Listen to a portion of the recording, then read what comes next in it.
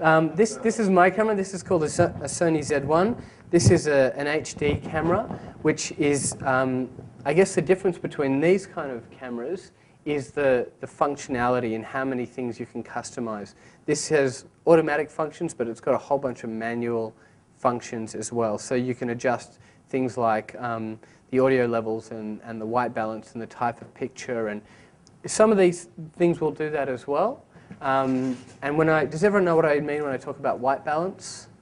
That's like, you know when you watch a video and it can look really blue, or it can look really orange, or it can look, you know, like different colors. What that is the white balance basically sets the mark for the whole spectrum of light. So once you get your white balance right, then all the other colors fall into place. Now, you might see this often, like when I'm going to shoot with this, you get someone to stand there with a white piece of paper, like an absolute white color. You zoom in and you set a white balance to it, and that will balance out all the other colors. With these kind of cameras, you can often choose them. It'll say, like, I want to do an indoor, or I want to do outdoor, because different types of light have a different, different temperature on the color spectrum. Daylight is very blue, and it's kind of made more so, I think, by the polarizing on these windows. But most daylight is very blue.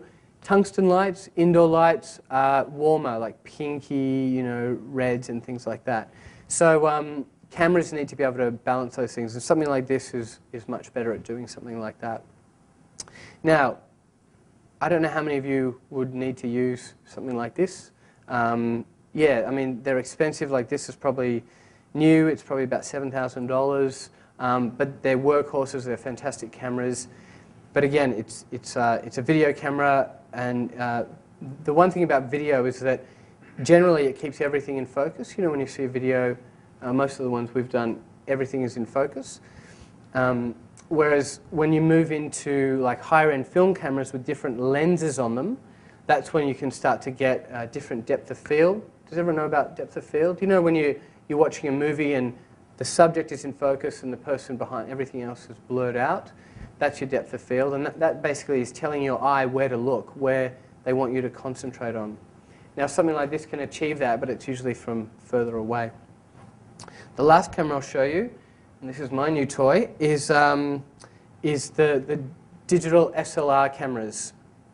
You guys anyone played around with one of these? Yep. Now, these cameras are taking the world by storm in terms of film and video at the moment. They're starting to shoot television shows, indie feature films. They'll start to shoot more feature films on them as well, commercials.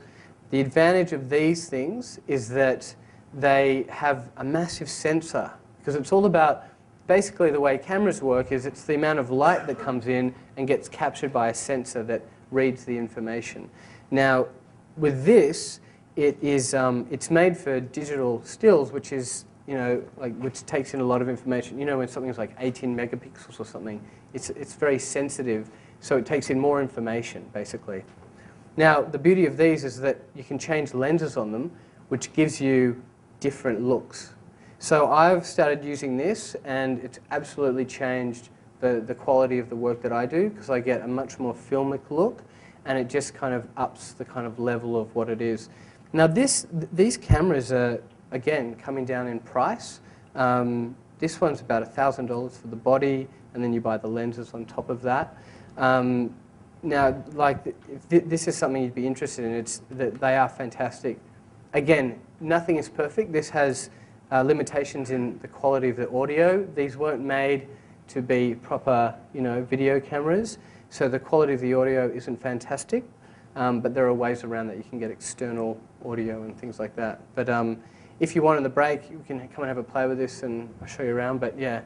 So with the videos, at each stage that Ben's going to take you through, you want to, in your mind, think what's going to be right for my situation, and just make a choice. So start to circle in your area, I think that camera's going to be right for me. I think if you're just getting started out and you want to do it on a low budget, you might look at the Kodak and the Flip. You might move into the Handycam or that last DSLR camera as well. Shift there. Just try and get a gauge at where you're at, maybe what you've got, what you want to get. That's pretty much what the aim of this section is, just so you feel like I know what I should get. And obviously, I mean, you can go into so much more detail about just one of these things, but it's just giving you an overview of the kind of spectrum that's out there.